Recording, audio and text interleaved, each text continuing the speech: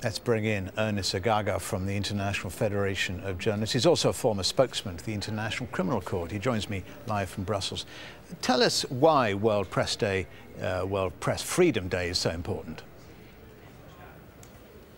It's very important because, as you've just heard, we are far from achieving that kind of ideal in the real world. We have many colleagues who are behind jails, like in Egypt, but also elsewhere, like in Turkey and in Eritrea, and I can go on.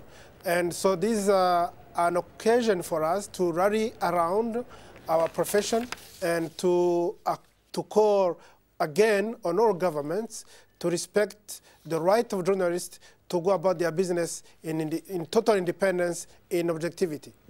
Al Jazeera has 4 journalists detained in Egypt. How, Ernest, is your organization trying to help free them?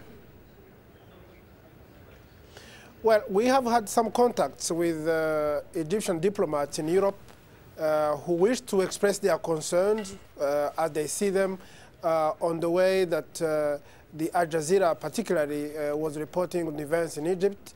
We were also able to express our own concerns and preoccupations on the treatment that your colleagues and our colleagues have received in Egypt.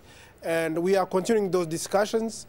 We believe that our points are clear to everyone who is fair-minded and wants to listen to what we have to say. And we are very confident that in the end, our colleagues are going to be released. And it is so heartening to hear from our colleagues that despite what they are going through, they are still in high spirits and they are still committed to their profession. Presidential elections coming up in Egypt next month. Ernest, as you know, is it a fair question to ask what can we expect, what's likely to be happening in terms of press freedom with a new government, a new president? Well, I think it is, and especially if you look at the theme that UNESCO has adopted for this year, freedom, press freedom, media freedom for a better future. I think this is the occasion for all governments which are in transition, including in Egypt, to really consider what kind of format or mode of governance they want in years to come. And as the UNESCO makes very clear, and we have made it very clear for many, many years, that press freedom is one of the pillars of a democratic rule in any country.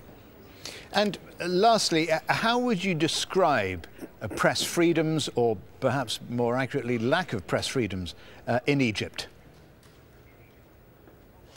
Well, ever since the crisis erupted in Egypt, there have been incidents where journalists have been attacked while covering protests.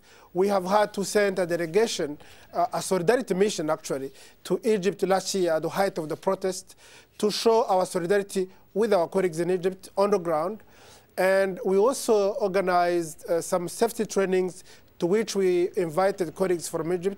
And all these were to show that we know that the situation in Egypt is not easy, but that everyone, including the authorities, need to be very clear in their mind that unless they allow journalists to go about their business, to report what is truth, what is happening, then the public is not going to be informed and then be able to make their choice as to whether they support what is going on in the country or not.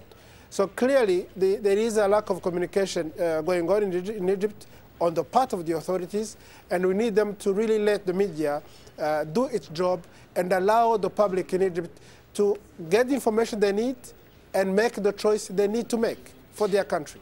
Ernest Sagaga, thanks for joining us on the News Hour on Al Jazeera. Thank you.